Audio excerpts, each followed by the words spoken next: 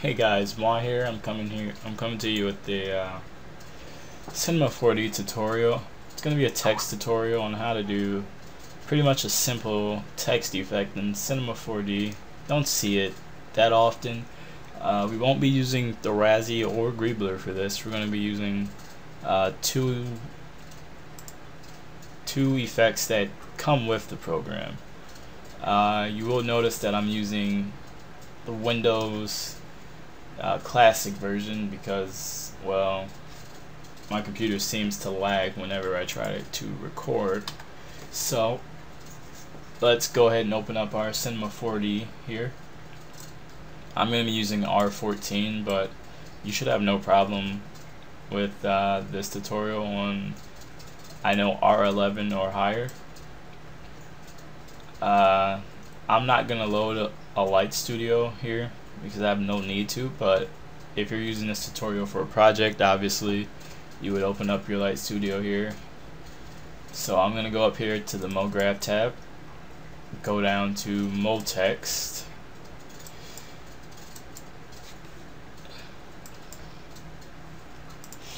and I'm going to type in to here for tutorial.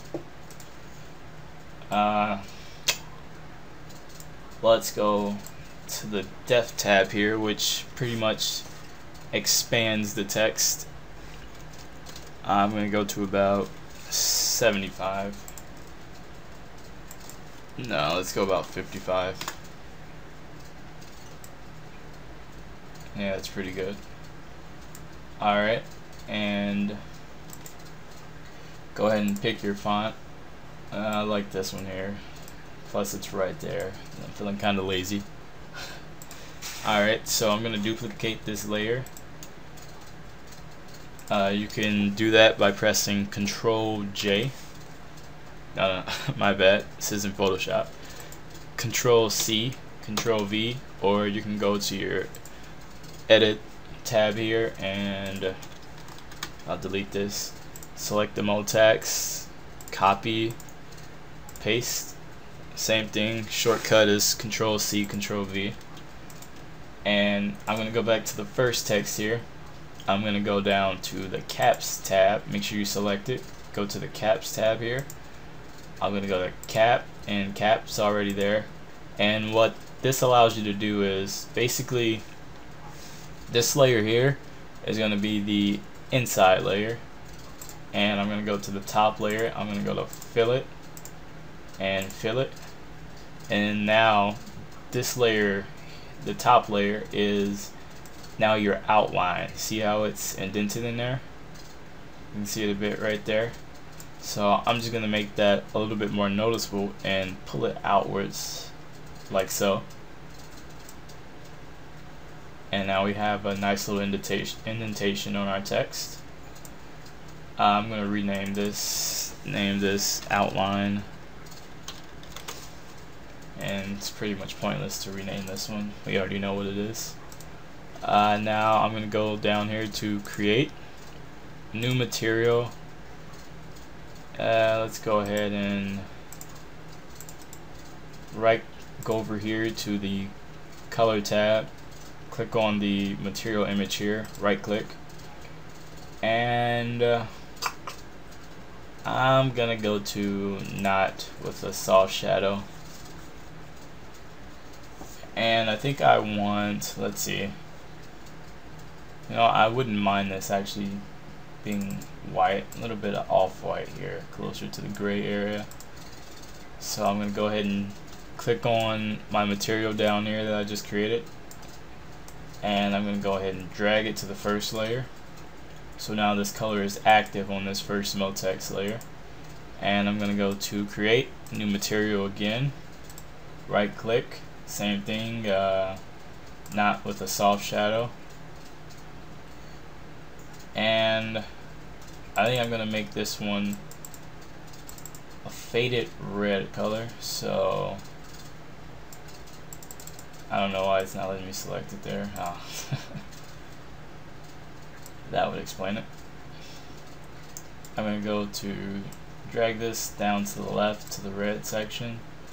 And I'm going to come about right here at the top.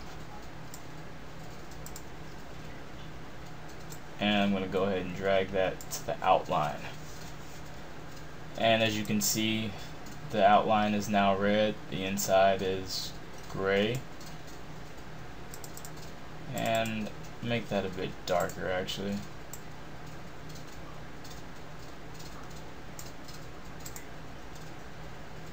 Like so. And let's see how that looks. And it doesn't look pretty, but who really cares right now? Just a tutorial. Alright, so for this sake, let's press Control G. And I still forget that I'm not in Photoshop. So select both of these layers. You can do that by clicking one, pressing Control, or you can click the top one, hold Shift and click the bottom one, or you can simply just use your mouse and drag over both of them. Now we're going to go up here to the MoGraph tab, go to Effector, and click the Group tab. Now we're going to click these, we're going to select our two text layers again and drag it into this group. Now they're basically a group. Let's name that group text. And we have our text group together now, so if we were to add an effect to it, they will both be altered. So let's now go up here to, I'm not sure what you call this tab, but I'm going to call it the Effects tab. Probably the most logical thing to call it. So let's go to our shatter here. And we're going to take the shatter, we're going to drag it into the text layer above these two. And as you can see, nothing happens. That's because the strength right now is at 0. So we're just going to put that up to about 50%, see how it looks. And it completely shatters it. Let's try 10. That doesn't look that bad. And you can play with it to your liking. As you can see, it kind of just fades away. So I'm gonna go to about maybe 7 here. I like how that looks. And next, I'm going to go back to the effects tool. I'm going to grab the explosion effects and also drag that into the text layer. And you can see it does that there. We're going to go to the time here. Now with the time, you can alter this by tenths also. So if I wanted to do 9.8, I'm allowed to do that. You can't go to the hundredths though, I don't think. You actually can. So it really lets you control the time here. So if I wanted to go to 1, see how that looks. That doesn't look bad. First, let's go ahead and drag this right into the middle there of the U. And let's just play with this. And as you can see, we don't want that much. So let's stay in this one right between 0 and about 1.3. And let's see how it looks without it. And you see how it adds that nice little breaking effect to it without the Razzie or Greebler. So now I'm going to go to explosion and turn the strength down to 0. And it does absolutely nothing actually.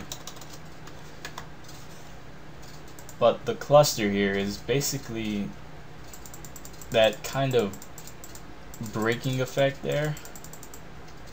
If you take it to the negative, it's going to go to the back layers here. And going to the positives, it's going to come back to the front. And break this apart more. And you can just play with that as much as you want. I think I'm gonna stick with about 9 there. Let's add some variation to it. Didn't do much, but did a little. And that's pretty much it. We can see how this looks really quick. And it gives it a nice little breaking effect to it. Pretty good, actually. Once you put it in Photoshop, edit it a bit, the effect can look rather nice. And this is just a quick tutorial on how to make a nice breaking effect without the Razzie or Greebler. Tutorials will be uploaded pretty frequently, so go ahead and subscribe and like this video. Also try sharing it. Just restarting this channel back up, would like to get it a lot more active subscribers.